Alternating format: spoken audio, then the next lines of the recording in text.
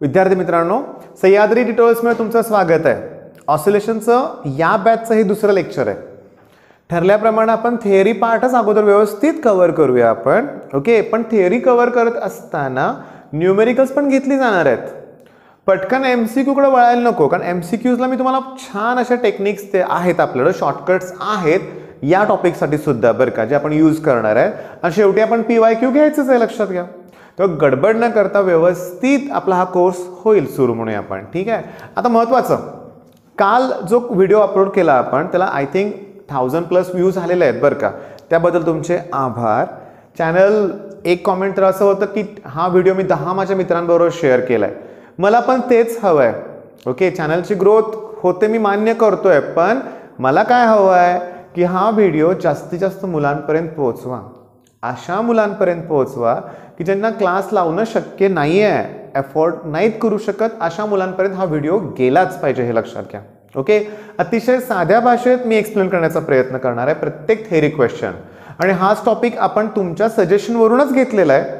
Okay, म्हणजे गोविंद किंवा गोविंदा राऊत नावाचा मुलगा आहे, त्यानं मला ते सजेस्ट केलं. त्याच्या सजेशननुसारच हा टॉपिक सुरू केला आहे. आणि मला आवडलं पण का, हा टॉपिक मोठा आहे, थेरी क्वेश्चन कंपल्सरी येतोच, हे लक्षात घ्या.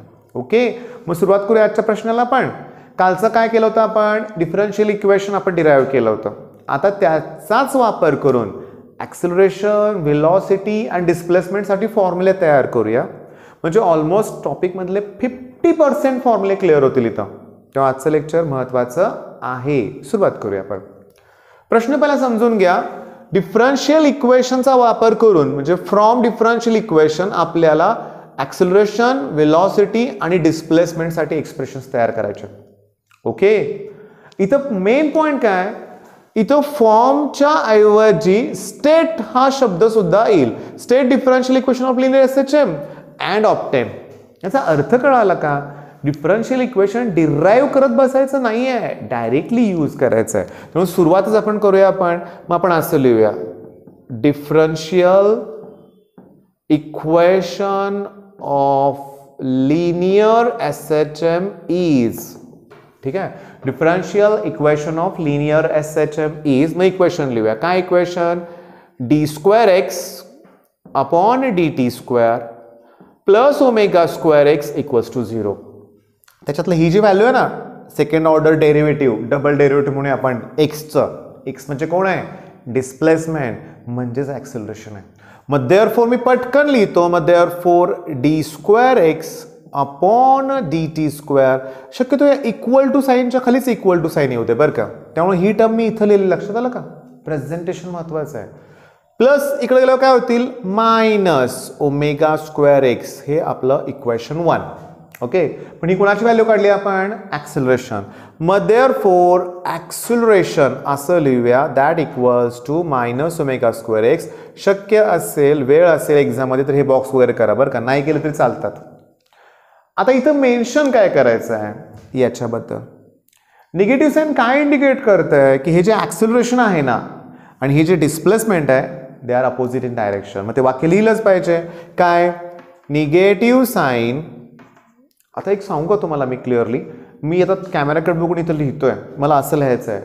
ॲक्च्युली ऑफलाईन लेक्चरमध्ये मी इथं उभं राहून लिहू शकलो असतो, पण हे कॅमेरा अँगलमुळे असं लागतंय, माझा हात मला असा ठेवावा लागतोय आणि लिहायला लागतंय.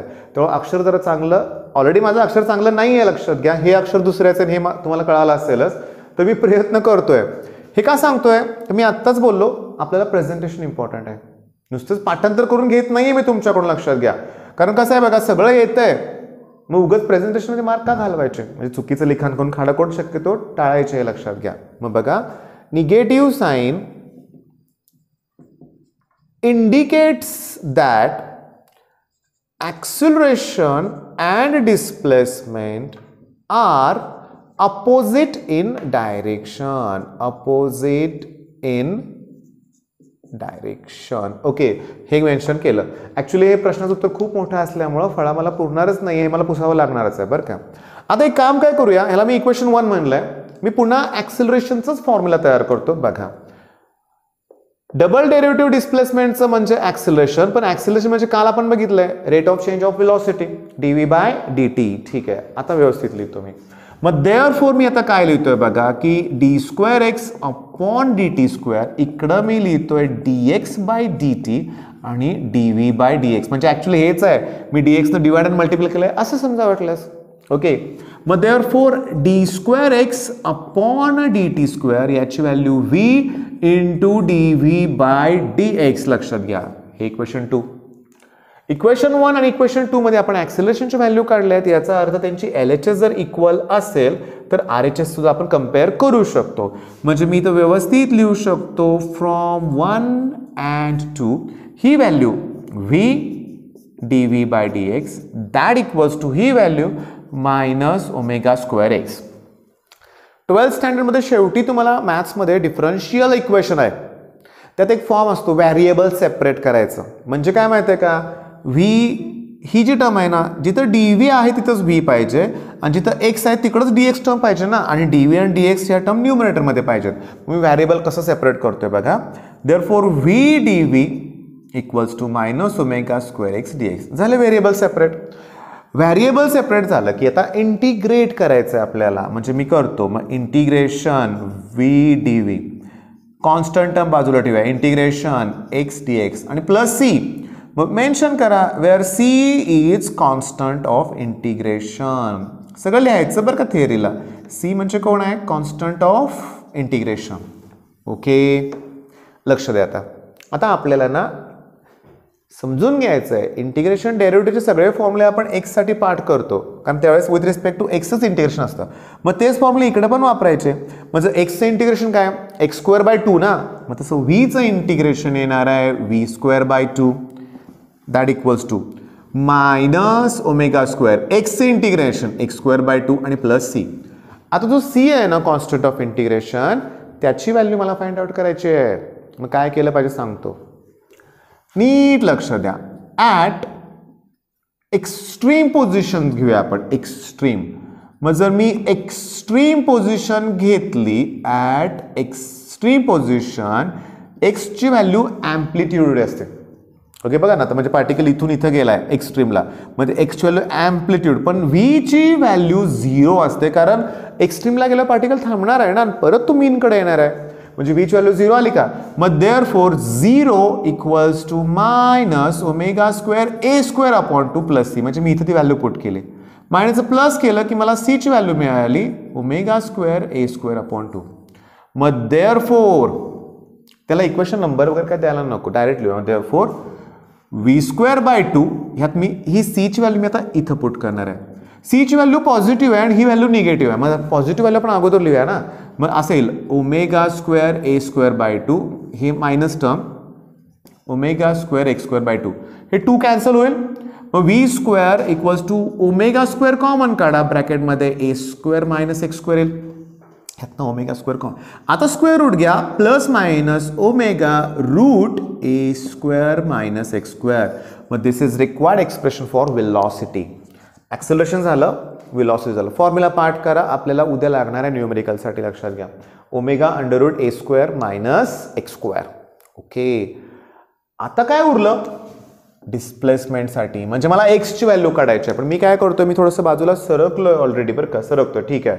स्क्रीनशॉट काढायचा नाही आहे ॲक्च्युली, स्क्रीनशॉट म्हणजे थोडक्यात पॉज करा व्हिडिओ, स्क्रीनशॉट नको आहे मला, हे लिहून काढा बाळांनो, लिहून काढा.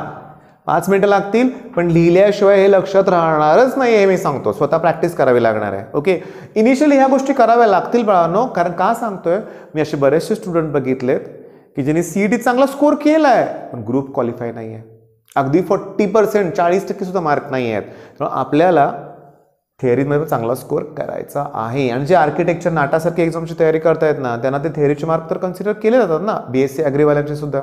मग ठीक आहे, आता मी पुसणार आहे हे, आणि मी आपण नेक्स्ट पार्ट आता डिस्प्लेसमेंट. मग मी हे पुसतोय, डिफरन्शियल स्टार्ट जे आपण लिहिलं होतं ते म्हणूया आपण. ओके, ते राहू दे शिल्लक तेवढं बरं का, त्याच्या पुढचा पार्ट आपण करूया आता, ठीक आहे. म्हणजे आपण व्हेलॉसिटीचं एक्सप्रेशन घेतलं, प्लस मायनस ω√a² - x², बरोबर आहे. आता देअरफॉर मी काय लिहितोय बघा, व्हेलॉसिटी म्हणजे कोण, rate of change of displacement dx/dt, dx/dt that equals two plus minus omega under route A square minus x square. आता मला परत व्हेरिएबल सेपरेट करायचे आहेत. हे dt तर मला इकडे घ्यावं लागणार आहे, म्हणजे dx आणि dt ह्या टर्म तर न्यूमरेटरमध्ये हव्यात, बरोबर आहे. मग मला काय करावं लागेल, हे काय वाचा एक्स स्क्वेअर आहे, इथं एक्स आहे, मग ही टर्म खाली घेतली पाहिजे. म्हणजे 1/रूट ए square minus x square dx equals to omega आहे, प्लस मायनस दिलं नाही तरी चालेल बरं का, आणि इथं dt. झाले का व्हेरिएबल सेपरेट. आता इंटिग्रेट करायचं आहे आपल्याला. मग इंटिग्रेशन मी लिहितो बरं का. मग integration 1/रूट A square minus x square dx equals to omega, इथं 1 इंटू dt, आणि प्लस कॉन्स्टंट घेऊया अल्फा. चला कॉन्स्टंट काय घेतला मी सांगा, अल्फा.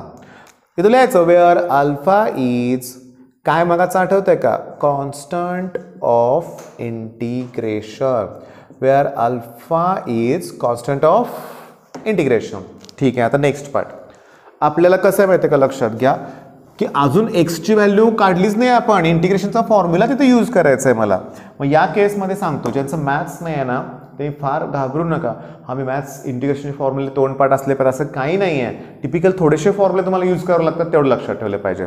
याच्या इंटिग्रेशनचा फॉर्म्युला आहे साइन इनवर्स एक्स अपॉन ए.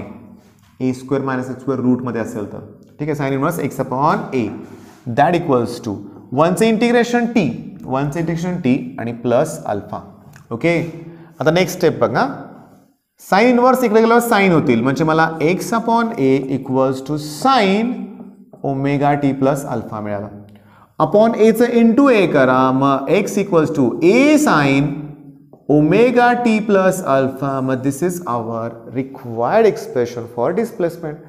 झालं ना, काय हरकत नाही, म्हणजे प्रश्न संपलाय. लक्षात घ्या 4 मार्काला क्वेश्चन येतोय, 3 मार्काला येतोय कदाचित काही वेळेस, पण खूप मोठा असला तर जे आपण इक्वेशन 1 आणि इक्वेशन 2 जे तयार केलं ना तेच इम्पॉर्टंट आहे. आणि इथं हे फॉर्म्युले थोडेफार लक्षात आले पाहिजेत. पण आपल्याला पार्ट आहे ना, साईन लागणार आहे म्हणजे साईन इन्व्हर्सच येणार आहे, तिथं लक्षात घ्या. म्हणजे तसं म्हणत नाही मी, मला ॲक्च्युली ह्या गोष्टी लक्षात येतात. फॉर्म्युले पार्ट असतील तर याचं एक्सप्रेशन पण फारसं अवघड नाही आहे. पण थांबा, मी 2 स्टेप वाढवणार आहे बघा. If particle starts from mean position, if particle starts from mean position, जर particle mean position पासून स्टार्ट होत असेल तर mean position ला x ची व्हॅल्यू असते 0. एक्सची व्हॅल्यू काय असणार आहे सांगा, 0 असणार आहे. मग कसं होईल तुम्हाला सांगा बघू. बरोबर ना, मेन पोझिशन स्टार्ट करतो याचा अर्थ एक्सची व्हॅल्यू काय असणार आहे, 0.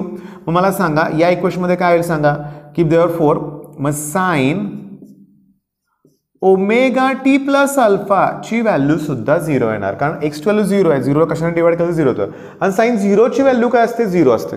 ओके. मेन मला आणखीन काय सांगायचं आहे बघा, समजून घेण्याचा प्रयत्न करा बरं का. टी ची व्हॅल्यू 0च असते बरं का, त्यामुळे तो बदल जरा इथं करतो मी, तुम्हाला समजावून सांगतो टीची व्हॅल्यू 0 का घेतली बरं का. हा शब्द काय बघा, particle starts from mean position. Start म्हणजे जेव्हा कुठलाही पार्टिकल स्टार्ट करतोय स्टार्टला टाइम 0 असणार ना. मग ह्या 2 व्हॅल्यू पुट करूया, म्हणजे मला मिळेल काय बघा, देअरफॉर डायरेक्टली मिळेल साइन अल्फाची व्हॅल्यू 0 मिळेल, कारण हे 0 असल्यामुळं त्याला ए न डिवाइड करा 0 येईल. मग साइनची व्हॅल्यू 0 येते, याचा अर्थ तुम्हाला लक्षात आलं का, ही पण व्हॅल्यू 0च आहे. मग साइन अल्फा फक्त उरलं, त्याची व्हॅल्यू 0 आली, याचा अर्थ अल्फा सुद्धा 0 असणार आहे. त्यामुळं एक्सची व्हॅल्यू काय मिळाली, जर अल्फा 0 निघून गेलं तर x equals to A sine omega T. म्हणजे तुम्हाला हा फॉर्म्युला पाठ करायचा आहे. तुमचा पार्टिकल जर मीन पोझिशन पासून स्टार्ट झाला तर साइन ओमेगा टी येत आहे. आता नेक्स्ट शेवटचा पार्ट हा, if particle starts from extreme position. आता एक्स्ट्रीमला असेल तर एक्सची व्हॅल्यू ए येणार, पण टीची व्हॅल्यू 0च येणार. ॲट स्टार्ट 0च येणार ना. त्याला व्हॅल्यू पुट करूया. आता इथं एक्सची व्हॅल्यू मी ए पुट केली, ठीक आहे, that equals to A sine alpha, कारण टीची व्हॅल्यू 0 आहे, फक्त अल्फा उरतोय. एलाही कॅन्सल, मग देअरफॉर मला इथं साइन अल्फाची व्हॅल्यू 1 मिळाली, याचा अर्थ अल्फा π/2 आहे. मग therefore x equals to A sign अल्फाची value काय आहे तुमची π/2, ते अगोदर लिहितो बरं का अल्फाची व्हॅल्यू, आणि प्लस ओमेगा टी. तुम्हाला माहित आहे π/2 प्लस म्हणलं की साइनचं कॉस होणार, त्यामुळे x equals to A cos omega T. मग कॉस केव्हा वापरायचं, particle starts from extreme position असेल तर. साईन केव्हा घ्यायचं? Particle starts from main position असेल तर. मग या आजच्या व्हिडिओमध्ये या टॉपिकमधला महत्त्वाचा पार्ट तर कव्हर झाला. ओके, सगळे फॉर्म्युले कव्हर झालेत. आता मेन काय सांगतो लक्षात घ्या. तुमचं काम तुम्हाला मी सांगतो, तुम्ही माझ्यावर विश्वास ठेवून ऐका माझं. हे आजच्याच करणं गरजेचं आहे. नुसते स्क्रीनशॉट घेऊन काही फायदा नाही आहे. प्रॅक्टिस करा. ऑसिलेशन मी स्टार्ट आता कसा ठरवलं माहिती आहे का, की 7-7 मार्काचे टॉपिक आहेत ना, 5-6-7 मार्काचे, ते एकदा तुमचे मी कव्हर करून देतो. म्हणजे आपल्याला ती ग्रुपिंगची असली काय भीती राहणारच नाही आहे, लक्षात घ्या. माझी इच्छा आहे एवढंच बास होईल. तसं बघितलं टॉपिक पण संपवेन ना मी, असं 1 शॉर्ट लेक्चर, त्याची काही गरज नाही. आपण झालं डिस्कशन याच्यावरती, ठीक आहे. आणि सगळ्यात महत्त्वाचं कसं की तुम्ही पूर्ण व्हिडिओ बघा. ओके, गरज तुम्हाला पण आहे हे पण लक्षात ठेवा बरं का बाळांनो. मी आता गरजेचा असा विषय काढला, पण एक महत्त्वाचा पार्ट आहे म्हणून बोललो होते मी. चॅनल जास्तीत जास्त शेअर करा ग्रामीण भागातल्या मुलांबरोबर. तुमचे रिलेटिव्ह असतील ग्रामीण भागात, ठीक आहे, 11वी-12वीचे मित्र असतील काही म्हणून आपण गावाकडचे, त्यांना ह्याची गरज आहे. ओके, आणि तुमचा सपोर्ट मिळतोय त्याच्याबद्दल धन्यवाद. नोट्सबद्दल बरेच कॉल आलेत, लक्षात घ्या. थोड्या दिवसात आम्ही प्लॅनिंग करतोय, म्हणजे आम्ही डिस्ट्रीब्यूट करणार आहे. म्हणजे त्याची काही जी काय किंमत असेल ती पण आम्ही तुम्हाला सांगू. त्याच्यात योग्य प्रमाणात डिस्काउंट देऊन ते तुम्हाला तुमच्या जिथं असतील तुम्ही रिक्वायरमेंट तिथपर्यंत पोहोचवण्याचा आम्ही प्रयत्न करणार. म्हणजे पोहोचवल्याच जातील जेव्हा तुम्ही परचेस कराल. ओके, कॉस्ट फ्री नाही आहेत त्या. ओके, एखाद्या पब्लिकेशनच्या असल्यामुळे त्याच्या PDF पण तुमच्यावर आम्हाला सगळ्या शेअर करता येणार नाही आहेत, ते लिगल इश्यूज असतात. ओके, आवडल्या असतील तर तुम्ही पुन्हा मेसेज कराच आम्हाला, जेव्हा आम्ही ऑफिशियली डिक्लेअर करू त्यावेळेस तुम्हाला नोट्स मिळतील. ठीक आहे, मग सुरुवात तर झालेलीच आहे, चांगली सुरुवात झालेली आहे. तुमचा सपोर्ट मिळाल्याबद्दल पुन्हा एकदा धन्यवाद. बेस्ट ऑफ लक. धन्यवाद परत एकदा.